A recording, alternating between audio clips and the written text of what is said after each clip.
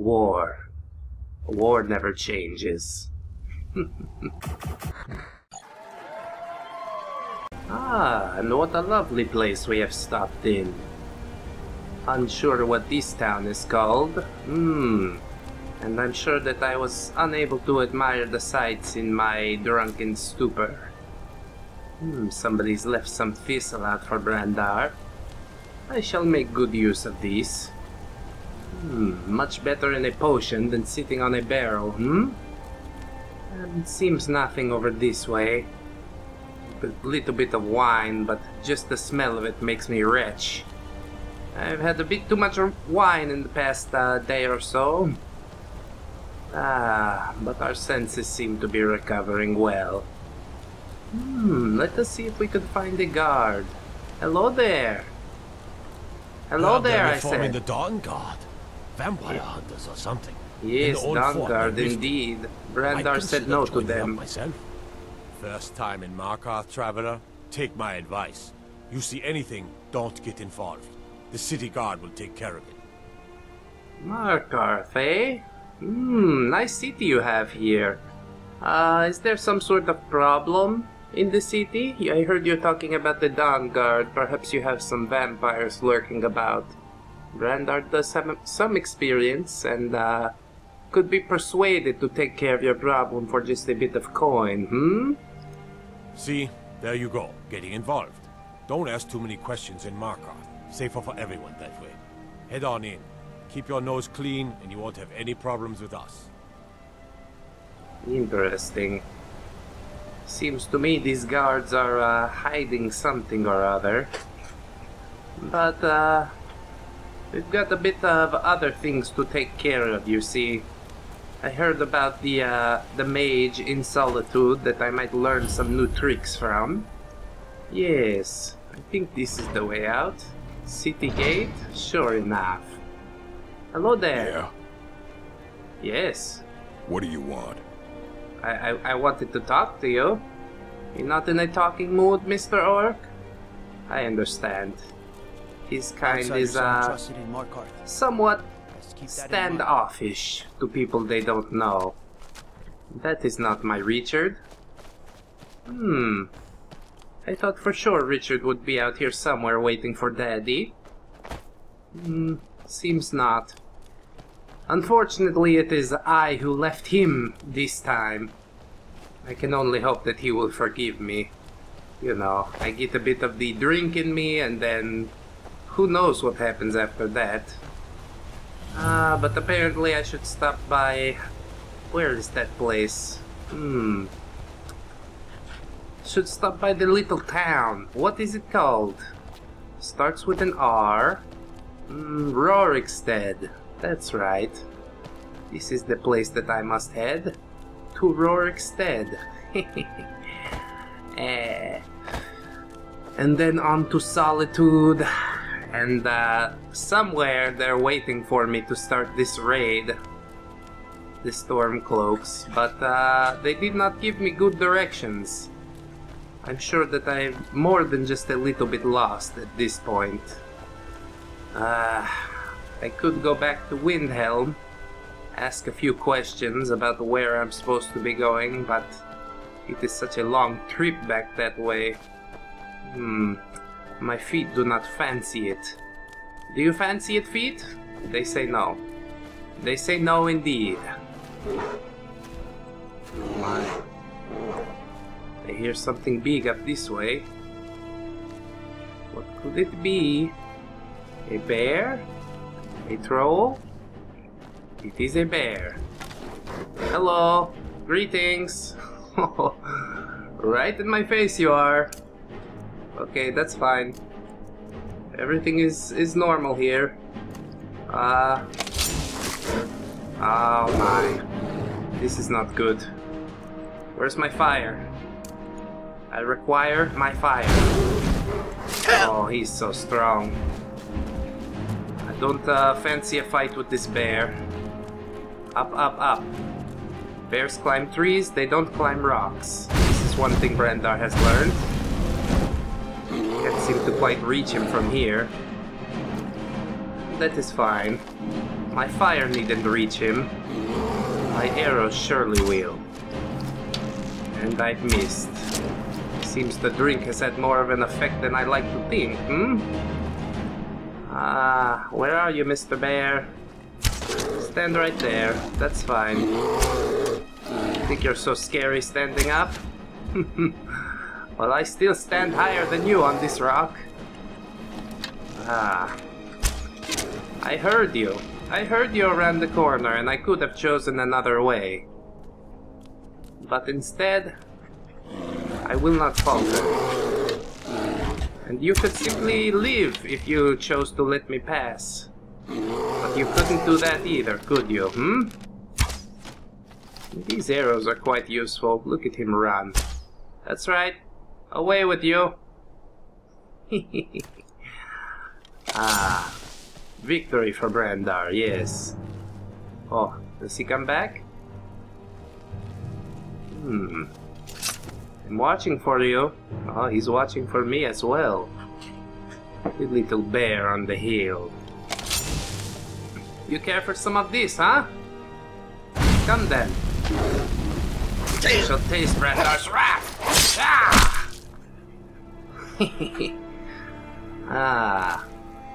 Not as scary as he looks. I shall harvest his claws, but I shall leave you clothed in your pelt for now, Mr. Bear. Thank me later. And it seems another stone over this way. What powers might it hold? I have not changed my sign in some time. Some people say you can't change your star sign. Well, I've come to learn that's not entirely true. Oh, the Lover's Stone. Right near the Temple of the Bella in Markarth. That makes good sense to me, huh? Let us see. Those under the sign of the lover always feel the lover's comfort. All skills improve faster. Oh, instead of just my warrior skills, yes. I take this sign. Oh, the power of the Bella flows through me. I want to go hug somebody. Anybody out there want a hug from Bran'dar? I won't dig my claws into your back. Unless you ask me to. Oh, this is quite a river. Bran'dar must watch his step here, I think. In the bird's nest. Little bit of breakfast for later, It's quite nice, yes. Let us see if we can find a way around this river. Seems these rocks pass over the top. Oh, there's so much water here. And on top of it being water, it is cold water, which I like even less. Well, the bridge, just down this way. That is what I'm looking for. Wonderfully done. Look how beautiful this land is, Such a place. We are lucky to have made it this far, friends. If I was to choose between the swamps of Morrowind and the cold mountains of Skyrim, I suppose I would choose Skyrim. Of course, Cyrodiil, being the most temperate, is my favorite of the entire bunch that we've been to so far. And elsewhere, of course, the very, very best, but that is no longer an option, unfortunately. Oh, seems someone has set up camp here. Little bit of nightshade out front. Goat head. I wonder if it is trolls or bandits. Bandits usually do keep a cleaner camp. I suspect it is trolls. But let us find out for sure. Blind Cliff Cave.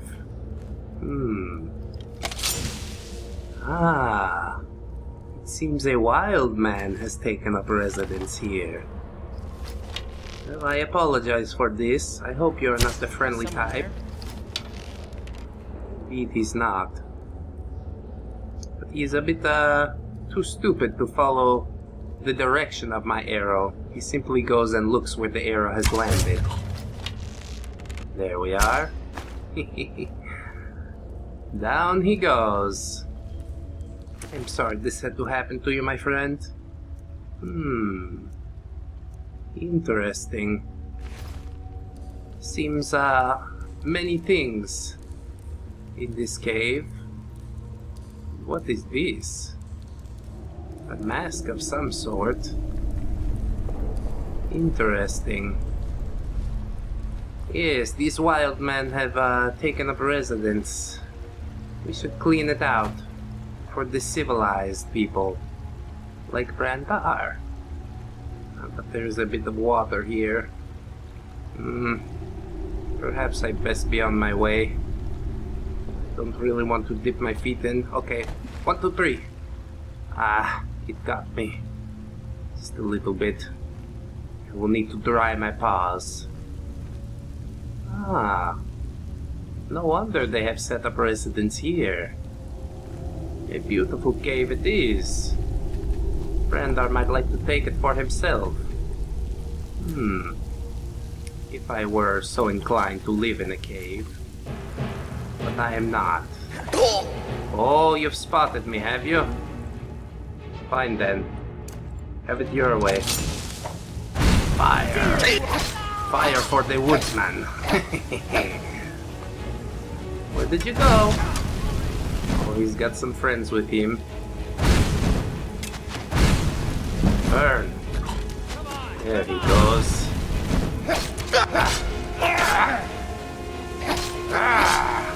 Run from me! And there we are. 2 down.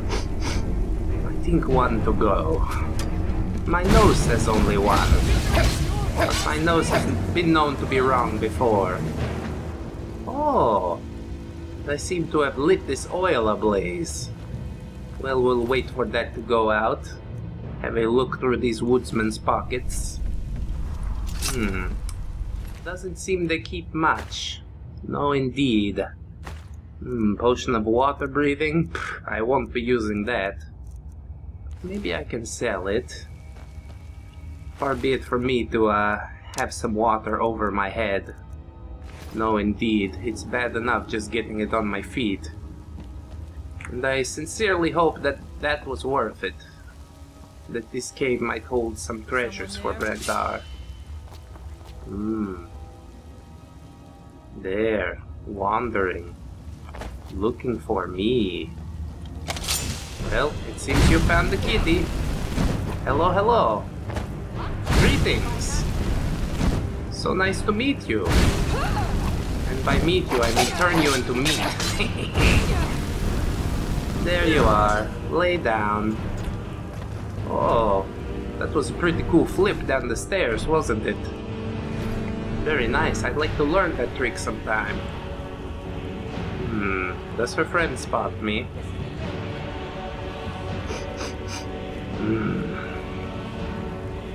I think she is on to me. Perhaps, perhaps. Let us inform her where we are. Yes? Oh, it seems you've moved. Please don't move. Stand still for Bran'dar. He appreciates that. Oh my. She knows some magic of her own, does she not? Well, no matter. I shall show her that fire always overcomes frost. There she goes, hiding away. Just as I would expect the wood people to do. Ugh. Bit of fire. She's got some fire as well. There we are. Try not to get lit. The fur burns quicker than the leaves. There we are. A little more for you, huh? Yes, from quite a distance. Ah, and we've made a nice pile here. How lovely. She seems to hold some mushrooms. Perhaps I will find some nice alchemical ingredients here. It seems to go up quite a ways. Dug into the mountain they have. What sort of goods do you have in the barrel? Carrots, carrots, cabbage. Oh, they seem to love carrots. Carrots and salt. Yes, indeed. Quite a healthy life they live. Don't you have any meat? Bran'dar would much enjoy some meat. And here are some towers. But I could have sworn there was another path down this way. Perhaps it does loop around. What is all this? Chest, you say? Refugee's book. Perhaps we have a look, yes? The smell of the bay oozed through the stones of the cellar, salt and brine decay. The cellar itself had its own scents of old wine turned to vinegar, mildew, and the more exotic spices of herbs the healers had brought with them to tend to the wounded. There were more than 50 people squeezed into the big earthen room which had once been forgotten storage for the brothel above. The groaning and whimpering had ceased for now, and all was still, as if the hospital had turned into a mass grave. "Mother," a Redguard boy whispered. What was that? The boy's mother was about to answer him when there was another rolling roar from outside, which grew louder and louder, as if some great but incorporeal beast had come into the cellar. The walls trembled, and dust burst from the ceiling in a rain of powder. Unlike the last time, no one screamed. They waited until the weird haunting sound had passed, and then was replaced by the soft rumble of the distant battle. A wounded warrior began whispering Mara's prayer from the doomed. Mankar, a Bosmer woman curled up in a cot, hissed, her eyes feverish, flesh was white and wet with sweat. "He's coming." "Who is coming?" asked the boy, grasping his mother's skirt tight. "Who do you think, lad? The sweetsmonger?" a grizzled one-armed Redguard growled. "The Cameron usurper." The boy's mother shot an angry look at the old warrior. "She doesn't know what she's saying. She is sick." The boy nodded. His mother had usually been right, but he had not yet even been born when people began whispering that the Cameron usurper was coming towards her little village. She had packed up their belongings to flee. Their neighbors had laughed at her. She said, saying that Rihad and Taneth would handily defeat him. Her husband, Lukar's father, who he had never met, had also laughed at her. It was the harvest time, and she would miss out on the celebrations, but his mother, Miakai, was right. 2 weeks after she had fled the village, she heard the tale that it had been obliterated during the night with no survivors. Rihad and Tanith had both fallen. The usurper was unstoppable. Lukar had been born and grown up in refugee camps throughout Hammerfell. He had never known a friend for more than a few days. He knew that when the sky burned red to the west, they would pack up and move east. When it burned to the south, they moved north. At last, after 12 years of moving from camp to camp, they had taken passage across the Iliac Bay to the province of High Rock and the barony of Dwynnon. There Miakai had promised and hoped that they would have a peaceful, permanent home. It was so green there, it blinded him. Unlike Hammerfell, which was only green in certain seasons and in certain places, Dwynnon was verdant all year round, until wintertide, when it began to snow, and Lukar had at first been frightened of it. He was ashamed to think of that now, when there was real danger. But the red clouds of war, the stink and pain of the refugee camp, that was at least familiar. Now the red sky was on the horizon of the bay and coming closer, and he longed for the days when a scattering of white made him cry. "Mankar," the Bosmer woman cried out again. "He's coming, and he will bring death." "No one is coming," said a pretty young Breton healer, coming to the woman's side. "Hush now." "Hello?" came a voice from above. The whole room, almost together as one, gasped.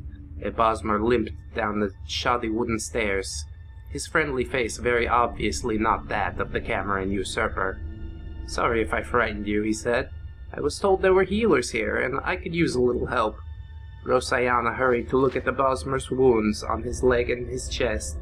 Disheveled but still beautiful, she was one of the favorites at the brothel, who had learned her healing skill along with her more vocational skills at the House of Debella.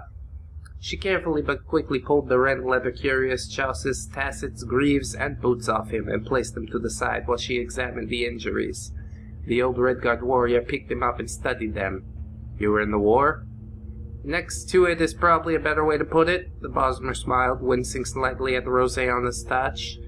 "Behind it, beside it, in front of it, my name's Orban Elmlock. I'm a scout. I try to avoid the real battle so I can get back and report what I see. A good job for people who don't like the color of their own blood very much." "Zim," said the warrior, shaking Orban's hand. "I can't fight anymore, but I can fix up this armor if you're going to return." "You're a leathersmith?" "Nah, just a jack of all trades," replied Hizim, opening up a small canister of wax to prep the hard but flexible leather. "I could tell you were a scout from the armor, though. Can you tell us what you've been spying on? We've been down in here half a day now with no word from the outside." "The entire Iliac Bay is one great battlefield on the waves," said Orban, and sighed as Roseanna's spell began to close his jagged but shallow wounds. "We've shut off the invasion from the mouth of the bay, but I was coming from the coast, and the enemy's army's marching over the Rothgarian mountains. That's where I had my little scuffle. It's not too surprising, moving the flank in from the side while the front battle's occupied. It's a play right out of Cameron Calta's book of tricks the Heart King borrowed." "The Heart King?" Lucar asked. He had been listening quietly, understanding everything except for that. "Haemon Cameron, the Cameron usurper, Haemon Heart King. They're all the same, lad. He's a more complicated fellow, and he needs more than one name." "You know him?" Miyagai asked, stepping forward.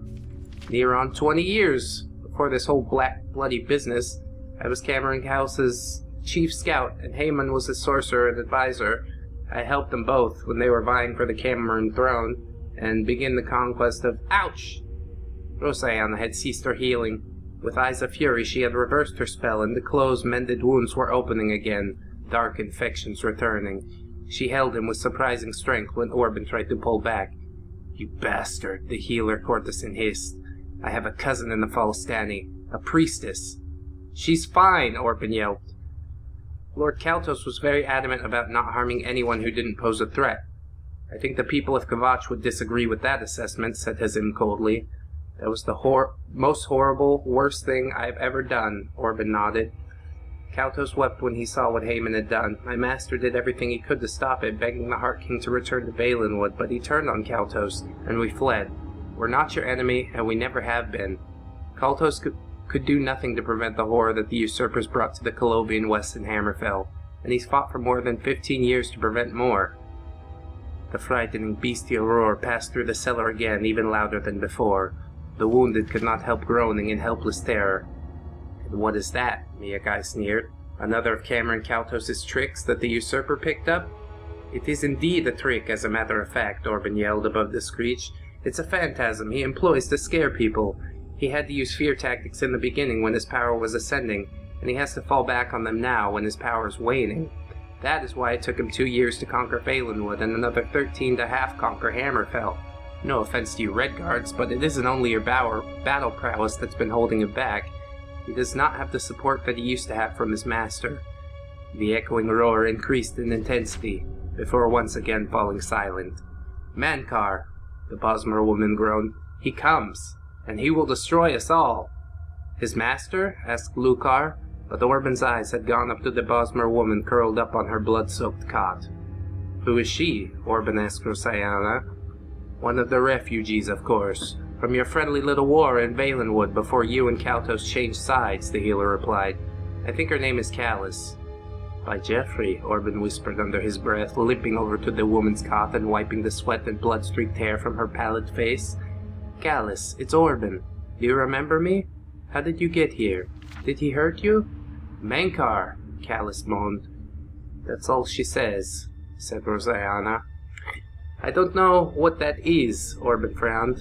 "Not the usurper, though she knew him too very well. She was a favorite of his." "His favorites, you, Kaltos, her, all seem to turn against him," said Miyagai. "And that is why he will fall," replied Hazim. Armored footfall rang along the ceiling, and the cellar door burst open. It was the captain of Baron Orthruk's castle guards. "The docks are on fire. If you want to live, you'll need to take refuge at Castle Whitemore." We need help, Rosianna called back, but she knew that the guards were needed for defense, not to carry the sick to safety.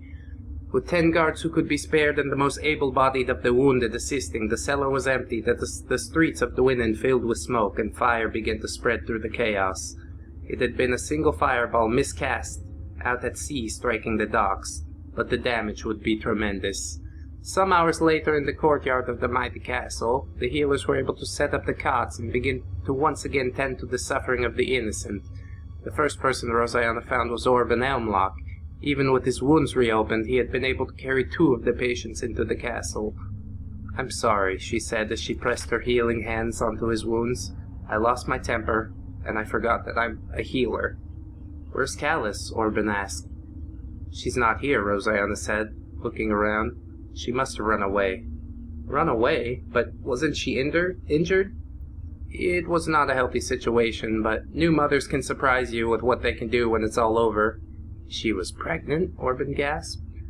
"Yes, it wasn't a difficult birth in the end. She was holding the boy in her arms when I saw her last. She said she had done it herself."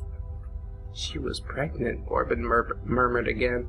"The mistress of the Camorian usurper was pregnant." Word spread quickly throughout the castle that the battle was over, and more than that the war was over. Haemon Cameron's forces had been defeated at sea and in the mountains. The Heart King was dead. Lucar watched down from the battlements into the dark woods that surrounded Dwynn. He had heard about Callus, and he imagined a desperate woman fleeing with a newborn baby in her arms into the wilderness. Callus would have nowhere to go, no one to protect them. She and her baby would be a refugee like Miakai and him had been.